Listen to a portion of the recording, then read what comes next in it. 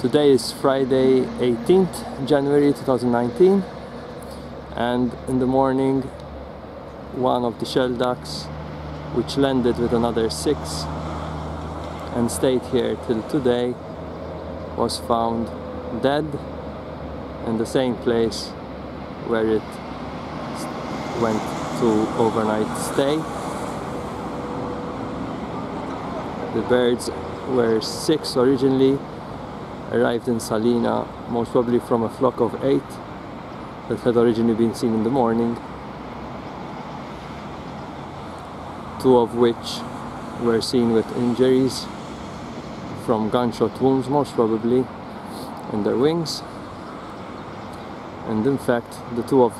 the injured ones remained here for a number of days, but now we only have one which is found this morning dead. First indications show that there has been an injury to the abdomen,